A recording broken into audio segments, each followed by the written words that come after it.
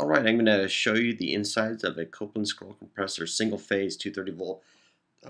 I have the bolts already removed, but the scroll compressor is actually compliant and radio compliant, but these are the sleeve guides that permit the top scroll to move up and down if there's debris or liquid refrigerant in the scroll. So the movement is very slight, but it does move up and down thanks to these sleeve guides.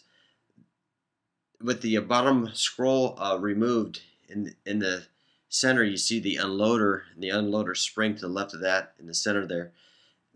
But the unloader spring helps it on startup on a single phase scroll. The startup characteristics on a single phase scroll. And then you got the Oldham ring. The Oldham ring turns rotating motion into orbiting motion. It's sandwiched in between these scrolls.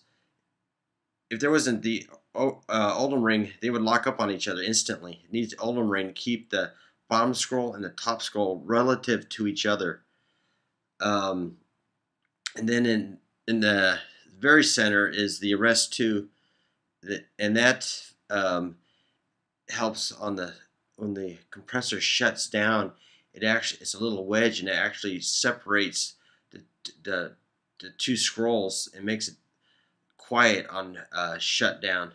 They always improve, and that's one of the improvements they've made on the scrolls on the shutdown to make it nice and quiet.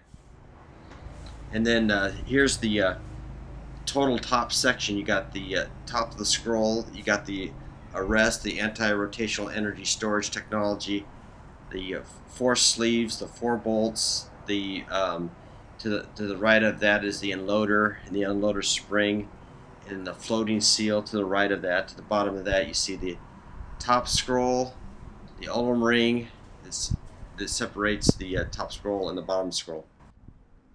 This is the upper main bearing support of the Copeland scroll compressor. It's actually it's a press fit. They actually take the shell and press it into this bearing. There's 4 embossed divots here, so they take the shell and press it into these 4 divots, which holds the main bearing support. So it's not welded. It's a press fit. But in the inside there's a bearing like this one. This one's out of a 5-ton scroll. But in the bearing support there's a hole in the side.